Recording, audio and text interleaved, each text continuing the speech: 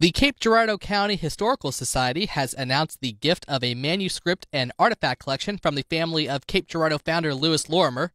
The exhibit will open in the spring of 2019 and showcase early Cape Girardeau artwork, furniture, slave and land documents, textiles, and photography. Historical Society Director Carla Jordan and Treasurer Weldon Hilpert give insight on the relationship to the descendants of the Lorimer family and the size of the collection coming to the History Center. We were fortunate enough to establish a relationship with the descendants of Louis Lorimer and Martin Rodney, founders of this region. Martin was a very successful businessman. Louis Lorimer, of course, was the one that brought people to this region during the French colonial period.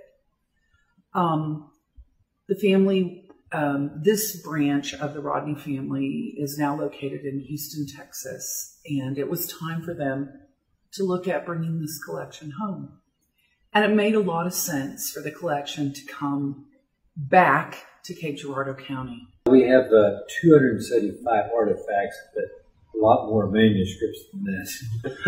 I would say that we probably have unprocessed 12 linear feet of paper artifacts, which include original land documents, original slave documents, a lot of family photography.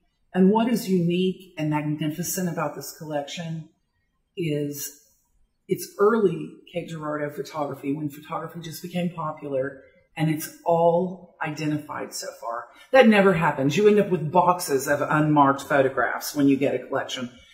This family they have been great stewards of their family history.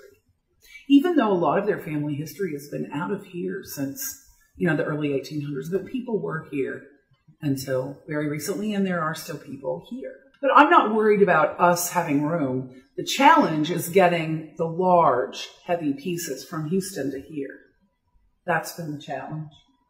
It is probably one of the most significant artifact and manuscript collections that's ever come back to town. It's pretty unbelievable. Every day, as we're processing, we find something that blows us away. The Historical Society will unveil the collection on Sunday, November the 4th at the Jackson Civic Center with the keynote address by Dr. William Edelman. More information for that event can be found at the Cape Girardeau County History Center in Jackson, and a sneak preview of the exhibit is on display there as well, Monday through Saturday from 10 a.m. to 4 p.m. For KRCU, I'm Peter Lewis. To learn more about local events in Southeast Missouri, visit our website at krcu.org.